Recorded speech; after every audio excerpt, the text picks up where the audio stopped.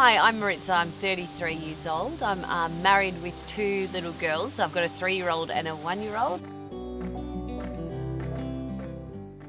We got a will after we had a family and purchased a property. I thought it was really important to protect what we had and make sure it was protected to go to her and each other.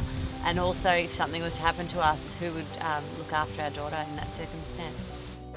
It was just a very quick process, and yeah, I mean, it was a little bit tricky to answer some questions that you don't really want to think about, but it didn't take a long time, and once it was like ripping off a band-aid.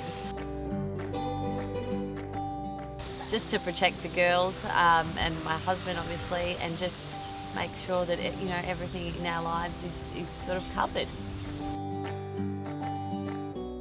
My priority in life is to just stay healthy and happy, raise my children the best I can with great values. I'm staying home with them at the moment until sort of they're in their school years or their kinder years, and just raise them in the right way and make sure they're good people.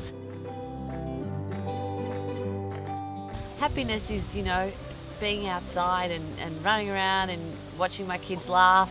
Nothing makes me happier than watching them laugh, and just enjoying the time that we have together.